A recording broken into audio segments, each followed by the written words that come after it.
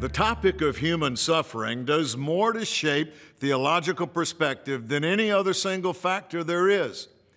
Unbelievers assume that if a loving God existed and really cared, this world wouldn't be in such a mess. Believers assume God's trying to teach me a lesson or God is punishing me for my mistakes.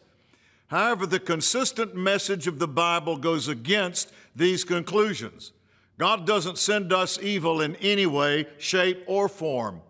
He has made provision for our blessing, and He wants us to have life as He has it. I've got a lot more to say on this topic, so tune in tomorrow or head over to winnersminute.com to download a free electronic copy of my book, The Suffering Question. Thanks for watching.